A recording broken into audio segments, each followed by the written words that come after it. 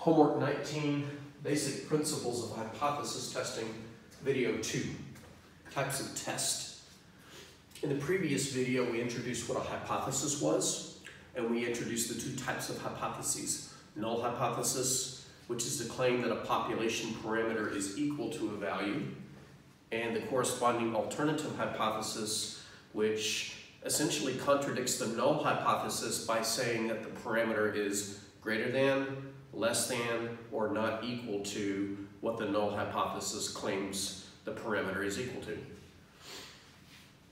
There are three types of tests that we're going to run across. But it's worth saying that a hypothesis test will always follow the same steps. One of those steps you'll have to make a decision. And when you make that decision, it's based on the type of test it is. There are three types of tests. There's a left tail test, a right tail test, and a two-tail test. A left tail test is when the alternative hypothesis, H1, claims a parameter is less than what the null hypothesis claims. For example, in our three pairs of hypotheses from the first video, one of them would be a left tail test. Can you see which one it would be? Is it the hypothesis about the mean, the proportion, or the standard deviation? Well, a left tail test is when the null claims a parameter is less than. So all you're looking for is a less than symbol in the alternative hypothesis. I think I just said null. Let me say that again. A left tail test is when the alternative hypothesis claims a parameter is less than what the null claims. In the first pair of hypotheses over here, the alternative hypothesis H1 is claiming that the mean is less than 37.5, which is what the null claims the mean is equal to. Because the alternative has less than, this would be a left tail test. It's going to be crucial that you can identify the correct type of test. That one's easy to remember because of alliteration. Left tail and less than both start with L. Left, less. By contrast, a right tail test is when the alternative hypothesis H1 claims a parameter is greater than what the null hypothesis claims. So of the remaining pairs of hypotheses, which one would be a right tail test? Well, the one whose alternative claims that a parameter is greater than a value is this one. This alternative hypothesis is claiming that the population standard deviation is greater than 1.2, in contrast to the null claiming that it's equal to 1.2. So greater than in the alternative hypothesis is a right tail test. Was I really about to circle the phrase right tail test before I wrote the phrase right tail test? That's weird. The third type of test is called a two-tail test. And a two-tail test occurs when the alternative hypothesis claims a parameter is different from what the null hypothesis claims. Different from is synonymous with not equal to. So anytime the alternative hypothesis contains the not equal to sign, it is a two-tail test. So the center pair of hypotheses here I go again, trying to circle something before I write it, is a two-tail test. Now you might be wondering, what do I mean left tail, right tail, or two-tail? Well, I'll show you. I know I have a red marker here somewhere. I don't really want to stop and start the video over. I've already gone this far into it. I've got one red marker left. Let's hope it works. The left tail, right tail, and two-tail test are referring to the tails under a bell curve. So let me kind of explain why they are what they are.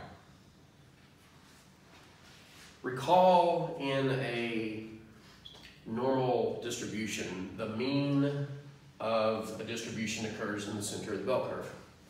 So if we were looking at the sampling distribution of sample means, their average, which equals mu, recall that the average of all the sample means is equal to the population mean. The average of all these in the middle would just match the mu, so 37.5 would go in the middle. If somebody is claiming that a population's mean is 37.5. This is what they're saying about the bell curve. Now, if you take a sample from this population and calculate its mean, it will most likely not be equal to 37.5 because samples very rarely perfectly match what this population measures. However, it's okay if the mean comes out a little bit different. That's just the nature of sampling. However, if the population mean really is less than 37.5, then chances are our sample mean would be somewhere to the left of this. Now, it's okay if it's just a little bit to the left. Like if we take a sample and get a mean of 37.0, I'm not too worried. That's pretty close to what we're claiming about the population. And we're blaming the difference on the fact that it's just the sample that we picked. However, if we pick a sample mean whose average is too far to the left, let's say way over here at 30, what's the probability of picking a sample out of this population and its mean being 30? Well, pretty small, depending upon the sample size and the population standard deviation. But my point is, if we pick a sample and it strays too far to the left, then we may have evidence that the claim about this is incorrect because it's not very likely, it's unlikely that it would go too far to the left. So what we're saying here is, in order to reject this null hypothesis and accept in its place the alternative hypothesis, we would need a sample that is far enough to the left, far enough to the left such that its sample mean is less than enough from 37.5. That phrase sounded funny. So the evidence that we're seeking to support the alternative hypothesis in place of the null hypothesis would live to the left, hence a left tail test. For a right tail test, it's the same thing. For a right tail test, and we'll have to look down here for it, if we were claiming that the center was 1.2 of this bell curve for the standard deviations of the samples, and somebody said, no, I think the population standard deviation is much greater than that.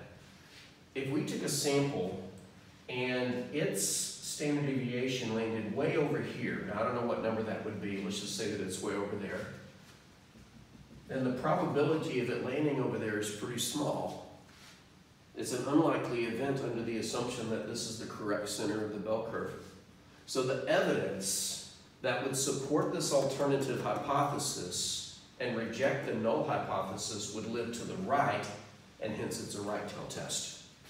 For a two-tail test, when we're claiming that it's different, we don't care which side it's on.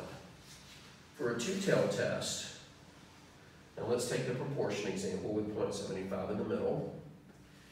If we pick a sample from this population and its sample proportion is different than this, that's to be expected. It can differ a little bit. It can be a little bit less than. It can be a little bit greater than. But it can't be too far away. Because in order for a sample to land way over here, that's very unlikely. Because the further out you go, the smaller these areas get. In fact, remember that an event is considered unlikely if its probability is less than 5%. So for example, if we cut off a 5% tail here, and a sample landed over there, that was highly unlikely, meaning that this is probably incorrect. Or if we cut off 5% over here and the sample's proportion landed way over there, I'm sorry, this was standard deviation, then that was highly unlikely because anything that's 5% or less chance to happen is an unlikely event. But if it's a two-tail test, because the alternative says not equal, it's not saying left or right, it's saying either.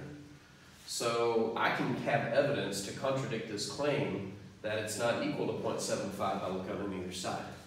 That's kind of the reason why a two-tail test is associated with not equal to, a right tail test is associated with greater than, and a left tail test is associated with less than. Now, if you got everything that I just said, I'm impressed. If you kind of got it, that's okay. With practice, it would make more sense. But if it totally blew your mind, then here's what you need to know. If your alternative says less than, it's a left tail test. At some point, we're going to shade in the left tail. If your alternative says greater than, it's a right tail test. At some point, we're going to shade in a right tail. And if your alternative says not equal to, it's a two-tail test. At some point, we're going to shade in two-tail. So in the alternative, less than is left tail, greater than is right tail, not equal to is two-tail.